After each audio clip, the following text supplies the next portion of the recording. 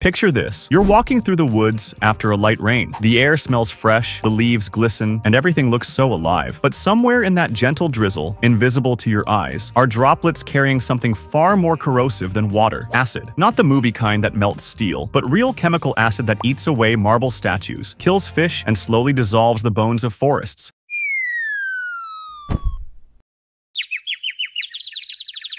So, what exactly is acid rain? It's still rain, of course, water falling from clouds, but it's mixed with a cocktail of chemicals that shouldn't be there. The villains? Sulfur dioxide, SO2, and nitrogen oxides, NOx. You can't see them, but you breathe them every day if you live near factories, power plants, or heavy traffic. When these gases rise into the atmosphere, they don't just vanish. They meet water vapor and oxygen, react, and transform into sulfuric acid and nitric acid. The next time it rains, nature becomes a delivery system for those acids, gently showering them down on everything below. Think of it like this. Every time we burn coal, oil, or gas, we're lighting little chemical fuses. Those invisible fumes float up into the clouds, and the sky quietly cooks them into acid. Then, when it rains, we get the bill. It's like nature's version of karma, except this one comes in droplets. Now, you might wonder, how acidic are we talking about here? Pure water has a pH of 7. Rainwater is naturally a little acidic, around 5.6, because carbon dioxide dissolves in it and forms weak carbonic acid. But in places with heavy industrial pollution, the pH can drop to 4, even 3.5, roughly as acidic as black coffee or orange juice. That might not sound terrifying, but for ecosystems that evolved to live in near-neutral water, that small change is deadly. One of the first alarm bells rang back in the 1950s and 60s when Scandinavian scientists started noticing that lakes in Norway and Sweden were mysteriously losing fish. Entire populations of trout and salmon disappeared. Trees nearby began to thin out and die, their roots literally burned by acidic soil. It took years to trace the cause back to emissions from factories hundreds of miles away in the United Kingdom and continental Europe. Pollution, it turned out, travels. The clouds that carry your acid rain don't care about national borders or political speeches. And that's when scientists began to realize something crucial. The sky is global. What we burn in one place can fall as acid in another. A coal plant in Ohio could be responsible for acid rain in Canada. A ship engine off the coast of China could send sulfur halfway across the Pacific. In a way, acid rain was one of humanity's first global wake-up calls, proof that we share one atmosphere, whether we like it or not. You could almost say acid rain was the original climate crisis, smaller in scale but eerily familiar. It had the same ingredients: invisible gases, industrial greed, short-term gain, and long-term pain. It also forced the same realization. You can't fix the sky with politics alone. You have to change how you produce energy. What's fascinating is how sneaky acid rain's damage can be. It doesn't just kill trees, it weakens them. It strips away the protective wax on leaves, makes roots struggle to absorb nutrients, and leaves forests more vulnerable to disease and frost. In lakes, the effect is like dropping vinegar into an aquarium. Fish eggs fail to hatch, plankton die off, and the food chain collapses quietly, one species at a time. Even the soil chemistry changes. Minerals like calcium and magnesium get leached out, replaced by toxic metals like aluminum. So the ground beneath your feet slowly becomes hostile to the very life it once nourished. And humans aren't immune, either. Acid rain doesn't burn your skin like movie acid, but it does corrode the things we build. Bridges rust faster. Buildings lose their shine. Centuries-old statues, think of the Lincoln Memorial or Michelangelo's marble masterpieces, literally melt grain by grain under constant exposure. Some scientists even call acid rain the invisible vandal because it's like pollution wearing a raincoat. But here's where the story takes a surprising turn. By the 1970s, people finally started paying attention, and unlike many environmental problems, this one got better. Governments introduced emission limits, cleaner fuels, and technologies like scrubbers that trapped sulfur dioxide before it escaped into the air. The US passed the Clean Air Act in 1970, and its amendments in 1990 became a landmark in environmental policy. Within a decade, acid rain levels dropped dramatically. Forests began to recover. Fish slowly returned to poisoned lakes. It was one of the few moments where science, policy, and public will actually lined up and worked. Still, the battle isn't over. New economies rising fast, like India and parts of Southeast Asia, are now reliving the same mistakes. As power plants and vehicles multiply, acid rain has made a comeback in regions that industrialized late. The same chemical story repeats, just under a different sky. And that brings us to the bigger question, one that goes beyond chemistry. What does acid rain say about us? Because acid rain, at its core, isn't just about what falls from the sky. It's about what rises from below. It's about how the choices we make on the ground, in factories, in cars, and in policies find their way back to us through the clouds. It's like nature's feedback loop, a reminder that every emission has an echo. And for once, the echo was loud enough that humanity listened. Scientists often describe acid rain as the gateway problem. The moment the modern world realized the environment is one giant system, not a set of separate boxes. Before the 1970s, cities. Most people thought of pollution as local, smoke in your city, trash in your river, but acid rain proved that air is the world's bloodstream. You can't dump waste into it and expect it to stay still. What goes up in one country literally rains down on another. It shattered the illusion that nature could absorb anything we threw at it. This realization changed science and politics. International agreements started to form, like the 1979 Geneva Convention on Long-Range Transboundary Air Pollution. It was the first time nations said out loud, "Your sky is my sky too." And that mindset became the foundation for everything that followed. The Montreal Protocol, the Kyoto Agreement, the Paris Climate Accords. In a strange way, acid rain prepared humanity for climate change before the term even existed. But it also revealed something deeper, the delicate chemistry of Earth itself. Our atmosphere isn't just empty space, it's a living, reactive shield that balances countless reactions every second. When we burn fuel, we alter that chemistry. The sulfur that once sat safely underground ends up in the clouds. The nitrogen from car engines turns the sky into a chemical lab. Acid rain is that invisible chemistry lesson written in water. If you zoom in, it's breathtakingly complex. Every raindrop forms around a tiny particle, dust, pollen, sea salt.